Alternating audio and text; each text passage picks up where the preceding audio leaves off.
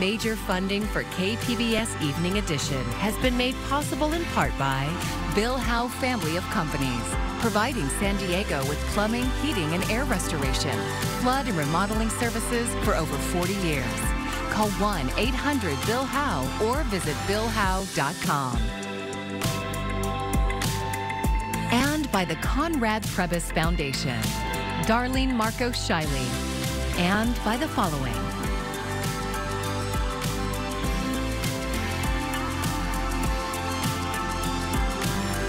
And by viewers like you. Thank you.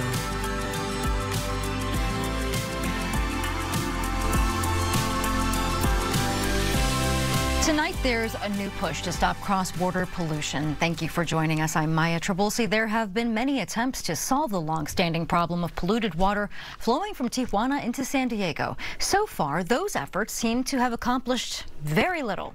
KPBS's Matthew Bowler tells us a local state senator thinks he's got part of the solution. The still water reflects the chirping birds, giving the impression this place is as nature made it. But then zoom out and see. This water is polluted. For decades, activists have tried to clean up the Tijuana River's watershed as its flow from Tijuana into San Diego is contaminated with both human and industrial waste. California State Senator Steve Padilla says now is the time for the state of California to do something. This is nothing short of an environmental and public health crisis, and it has been made worse by the fact that California companies are part of the problem. For Padilla, part of the solution is the California Water Quality and Public Health Protection Act, or SB 1178.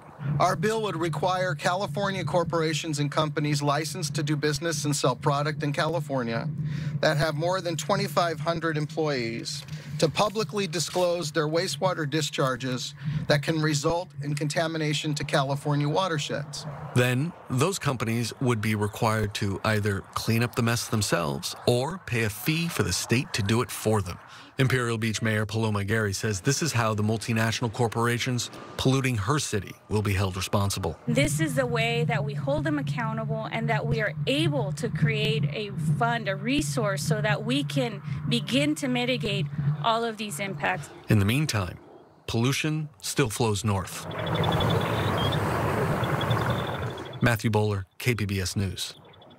The planned shutdown of Mexican pump station PB1 has been pushed back to tomorrow. The pump station was set to be closed for 10 days starting today. Meantime, South Bay beaches from the border to the Coronado shoreline are closed.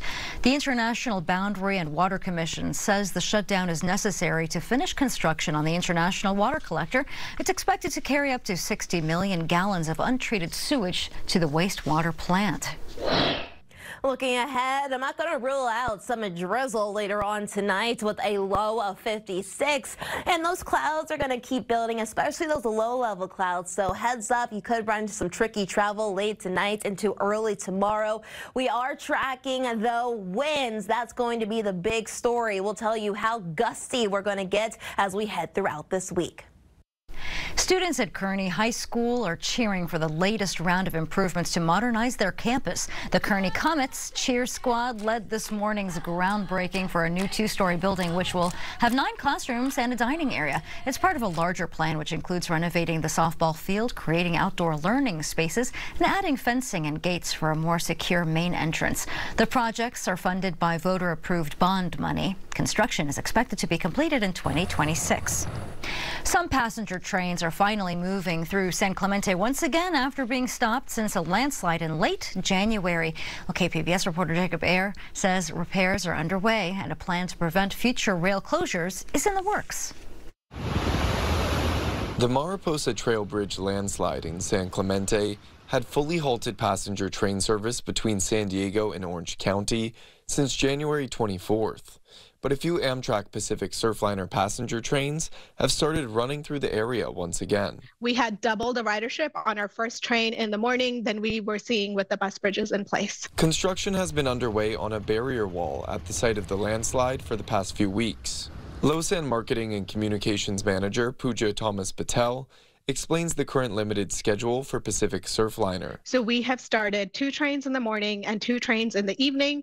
We are still paused during the midday to allow them to complete construction of the wall. In addition to the partial resumption of Amtrak Pacific Surfliner, late-night BNSF freight trains restarted service through the area.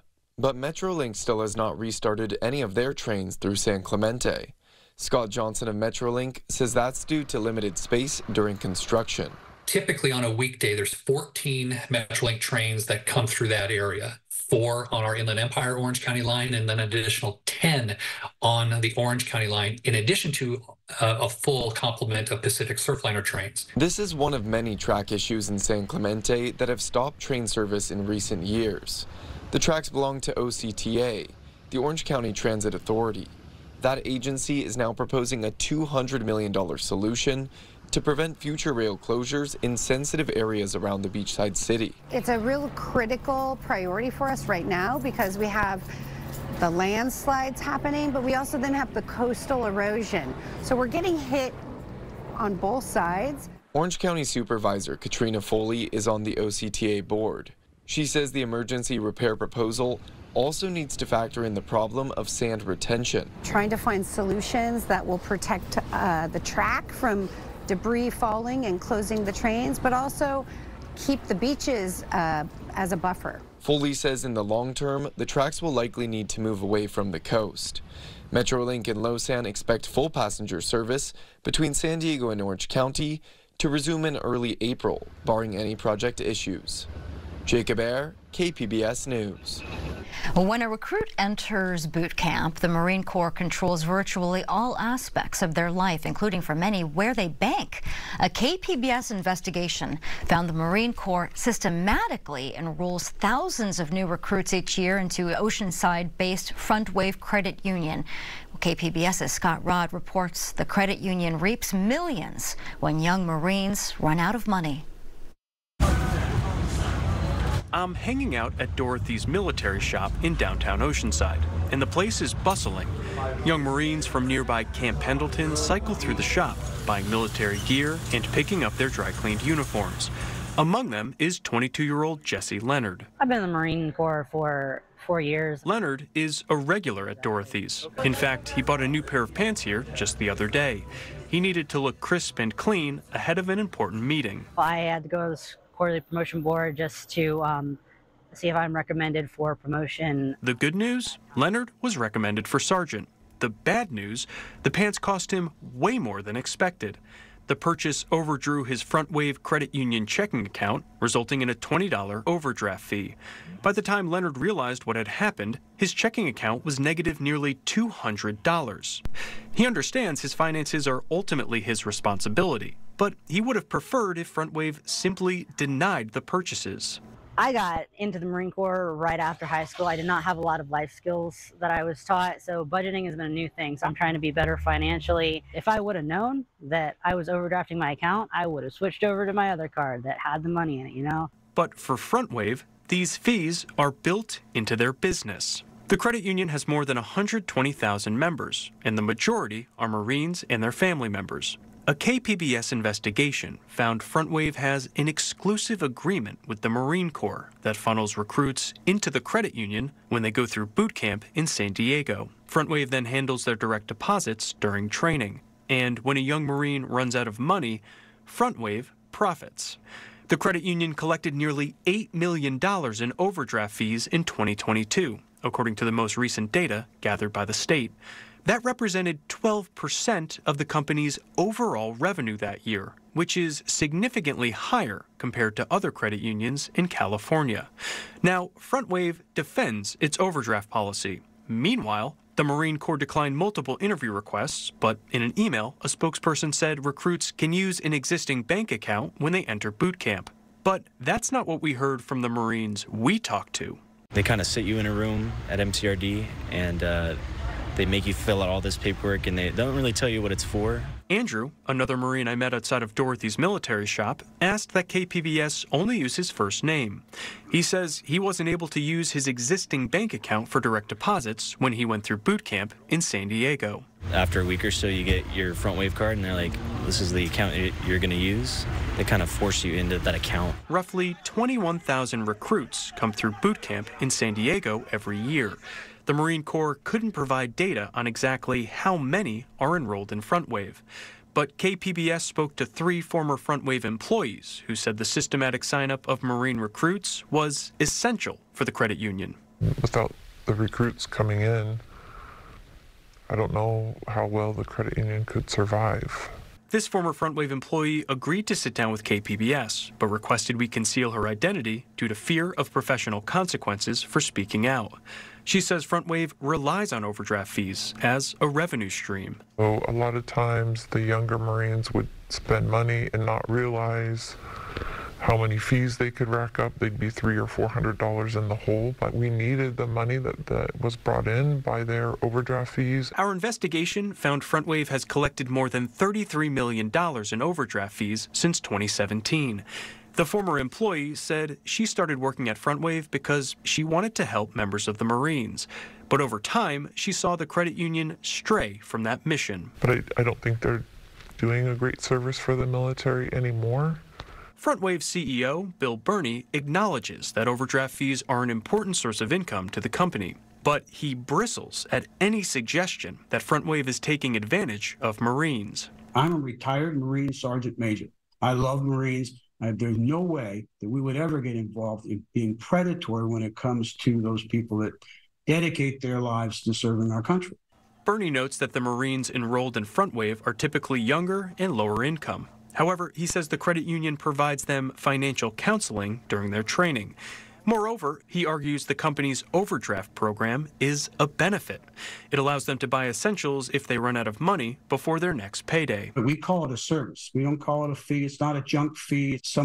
Many people actually, are using this as a bridge. And I think we're providing a service that gives them what they need to get through the month. Yet some experts who study personal finance in the military say FrontWave's overdraft practices may fit a troubling historical pattern. Military service members have long been targeted by payday lenders and unfair banking practices. A lot of these folks are young. This may be their first checking account. They may not really understand how these things work. Susan Weinstock is the CEO of the Consumer Federation of America. She previously studied the negative impacts of overdraft fees on members of the military and found the penalties weigh heavily on the most vulnerable soldiers. We want to see service members treated well. They're putting their lives online for our country. So the idea that we would take advantage of them is just painful. Scott Rodd, KPBS News. I'm Jeff Bennett. Tonight on the NewsHour, Amna Navaz reports from Mexico's border with Guatemala and meets migrants and a smuggler helping move them to the U.S. That's at 7 after Evening Edition on KPBS. President Biden and former President Trump kicked off a rematch of their 2020 contest with competing rallies in Georgia over the weekend. Voters there go to the polls tomorrow for their primary, and both candidates will be looking for signs of what's to come. Julie Benbrook has the latest. Dueling rallies in Georgia over the weekend as President Joe Biden and former President Donald Trump compete for support in this key battleground state. During Trump's speech in Rome, Georgia, the former president took aim at Biden's State of the Union address, calling it partisan and angry. We all heard Crooked Joe's angry, dark, hate-filled rant of a State of the Union address. Didn't it bring us together? Just about 60 miles away from Trump's speech, Biden spoke in Atlanta and slammed Trump for, quote, who he keeps company with, pointing to U.S. Representative Marjorie Taylor Greene, who was at Trump's rally, and right-wing Hungarian Prime Minister Viktor Orban, who Trump met with on Friday. But we all know Donald Trump sees a different America, an American story of resentment, revenge, and retribution. That's not me, that's not you. The race for the U.S. Senate will not come through Georgia like it did in 2020 when Biden won by roughly 12,000 votes, leaving it up to the Biden campaign to mobilize voters without the help of key down-ballot candidates. The road to the White House goes through Georgia, and I can't wait to continue to make the case alongside Joe Biden in the months ahead. Biden's Georgia stop helped kick off his campaign's new I'm on Board tour, where Biden and Vice President Kamala Harris have plans to travel to every battleground state in the coming weeks. Reporting in Washington, I'm Julia Benbrook. Weight management drugs like Ozempic have been the source of fascination and controversy since hitting the market in recent years, notably among some celebrities using the medications to slim down fast. But one drug maker issued a stark warning during last night's Oscars ceremony. Michael Yoshida explains. We're used to commercials getting a lot of the attention during events like the Super Bowl, but during last night's Oscars, it was a new ad campaign from drug maker Eli Lilly that's getting attention now as it attempts to put the spotlight on a troubling trend. As Hollywood's biggest stars hit the red carpet for the Oscars, pharmaceutical company Eli Lilly rolling out a new ad aimed against the vanity use of weight loss drugs. Some people have been using medicine never meant for them. For the smaller dress or tux. The advertisement not specifically mentioning Lilly's drugs or its competitors, which are approved by the FDA for diabetes and chronic weight management. People whose health is affected by obesity are the reason we work on these medications. It matters who gets them. But recently, getting the drugs to the right people has been tough. I have seen dire shortages of medications with my patients. This has been a major challenge. Patients flying to different states to get these medications. Another issue, according to Dr. Fatima Cody-Stanford, is that these drugs, which mimic hormones to reduce appetite and affect how our body produces insulin, were only intended for a very specific use by a very specific set of patients, those with type 2 diabetes or obesity. We have no science to back the use of these medications outside of the context of those clinical conditions. There are 0 studies published in any medical journal, both here in the U.S., around the world, that look at vanity use of these medications. Eli Lilly CEO hoping the message is clear. These medicines were invented for people with a serious health condition. They're not invented, just to have someone who's famous look a little bit better. And Eli Lilly not saying how many people may be using its drugs inappropriately, but with the growing demand and that continued shortage and supply issue, just highlights the point of why the company is hoping that people will only use its drugs for the intended medical purpose. In Washington, I'm Michael Yoshida. PBS is among those who collaborated on this year's Academy Award winner for Best Documentary Feature. The Oscar was awarded to the crew that produced 20 Days in Mariupol. PBS Frontline and the Associated Press worked together on the film. It follows journalists in Ukraine who were trapped in the city of Mariupol while covering the Russian invasion. This is the first Oscar in the Ukrainian history.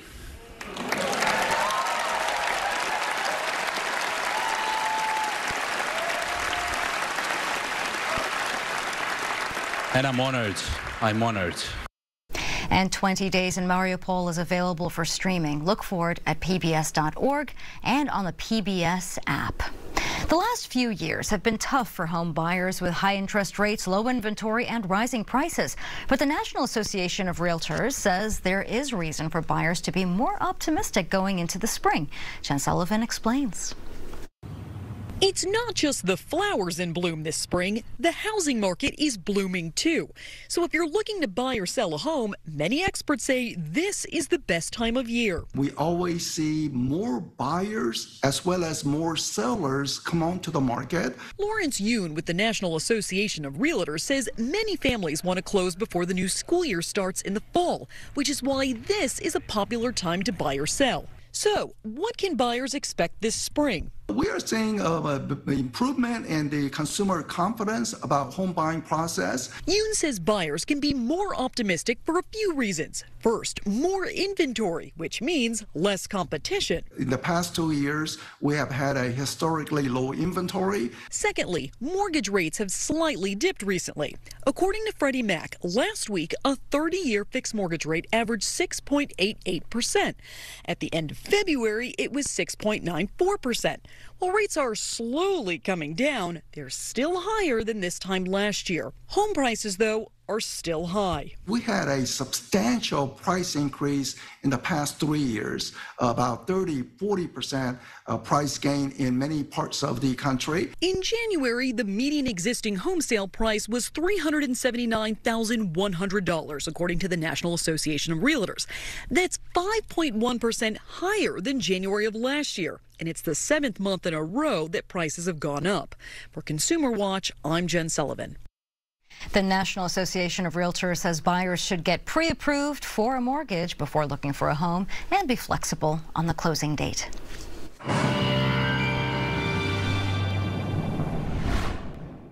Well, I want to start us off with your weather headlines, what you need to know as we head throughout this week. Now, the big story is going to be those winds. Now, for Tuesday into Wednesday, we are still expecting some gusty mountain and desert winds. But by Thursday, that wind direction is going to change to a northeasterly flow, bringing those winds to a more Santa Ana weather pattern by Thursday. Though we are going to gradually warm, especially later on this week. Again, for tonight, we could see a few light showers, drizzle there along the coast with some low clouds, but it's not going to be a washout here by any means. Dropping down to lows in the 50s from Oceanside to San Diego, Ramona dropping down to 46, Borrego Springs 49, and Mount Laguna 39. As we head into tomorrow, we'll see some sunshine here. We don't really have, again, too much to worry about when it comes to precipitation, but again, those winds are going to be howling, especially there across the more mountainous terrain up through the desert. So heads up, it is going to be quite blustery at times. And then by Thursday, again, we do have a Santa Ana wind event here on tap as that wind direction changes from the northeast. Localized wind damage is still going to be a threat, especially here along the more mountainous terrain. Dangerous crosswinds for motorists with gusts between 50 to 70 miles per hour. Now, I told you we're going to warm up as we head into the later half of the week. Not by much, but here along the coast and areas further inland, you'll notice a slight difference when it comes to the mercury. Tuesday, you're at 66. Again, low clouds are going to start to break. Clouds and sun on tap for Wednesday, 68, and then we're back up to the 70s there by Thursday. It's going to be quite nice again heading into the weekend there along the coast when it comes to our temperatures. Meanwhile, further inland, you're also going to see a slight boost when it comes to our temperatures back up to the 70s there by the later half of the week. And again, remember, we are talking about some gusty conditions, especially Tuesday, even Wednesday, and then by Thursday, even a few Santa Ana winds pushing in. 35, we're actually going to be cooling the further east you go, down to 35 on Friday with a few showers around, and it's going to be still a little chilly by Saturday, and I'm not going to rule out a shower to start the weekend there as well. As for the deserts, you're also going to see a slight cool down. I mean, we're warming through Wednesday, 78 for the high, and then we're back down to 69 by Thursday, cool with some sun. Again, at KPBS News, I'm meteorologist Bree Guy. Disneyland wants to expand its footprint in Anaheim. The company is proposing to buy several streets from the city as part of a major new development. A new theme park and hotel would be included. The Anaheim City Council is planning to vote on the project next month. The Clippers are coming back to San Diego, their minor league team. That is, KPBS North County reporter Alexander Wynn was there for the announcement and has the story on where the basketball team will be playing. It's been 40 years since the Clippers played in San Diego, and now they're back. The Clippers NBA G League team will be relocating next season to America's finest city, rebranding as the San Diego Clippers. At least they're G League, the NBA's minor league. Currently, the Clippers G League team plays in Ontario, in San Bernardino County. Come next season, they'll be here in San Diego. This is a historic day in San Diego sports history as we welcome the San Diego Clippers to their new home in Oceanside, California. They'll be playing in Front Wave Arena, Oceanside's new multi-purpose arena. It has the capacity for 7,500 fans and is set to open in September. The Clippers played in San Diego from 1978 to 1994 before moving to Los Angeles. Gillian Zucker is Halo Sports' CEO, the new umbrella brand encompassing the Clippers and the G League team. The Clippers' roots in San Diego run deep. Of course, they extend down the I-5 to the sports arena, across 8 to Montezuma Mesa, where Kawhi Leonard became a household name with the Aztecs, and down to Lincoln, a historic football power that gave us a shooting star. That shooting star is, of course, Norman Powell, the Clippers shooting guard from Lincoln High School. He started his NBA career in the G League. Knowing the journey of my whole career and how hard I had to work to get here, it's definitely amazing to be first in line. And we thought about to represent San Diego as the face of basketball right now. Look at really like the top players in the league. So many of them have spent time in the G League. And the idea that this is such an attractive market, the weather could not be better. The Clippers development team, founded in 2017, was first called Agua Caliente Clippers, after the team's presenting sponsor, the Agua Caliente Band of the Cahuilla Indians. They changed the name to the Ontario Clippers in 2022. Last season, the Ontario Clippers won the NBA G League Winter Showcase Cup. Now, they'll finish up their season in Ontario, but next season, they'll be playing here at the FunWave Arena, their home in Oceanside. I'm Alexander Nguyen, KPBS News. And here's a look at what we're working on for tomorrow in the KPBS newsroom. President Biden is pushing for the return of a pandemic-era child tax credit in his new budget plan. NPR's Morning Edition is discussing the proposal's chances of making it through Congress. And San Diego Mayor Todd Gloria is sitting down with KPBS Midday Edition to answer questions submitted by our audience. And you can find tonight's stories on our website, kpbs.org. Thanks for joining us. I'm Maya Trabulsi. Good night. Major funding for KPBS Evening Edition has been made possible in part by Bill Howe Family of Companies, providing San Diego with plumbing, heating, and air restoration, flood and remodeling services for over 40 years.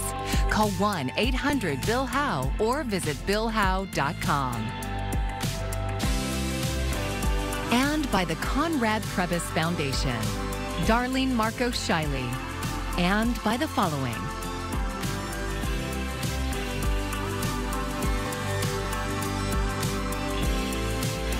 and by viewers like you. Thank you.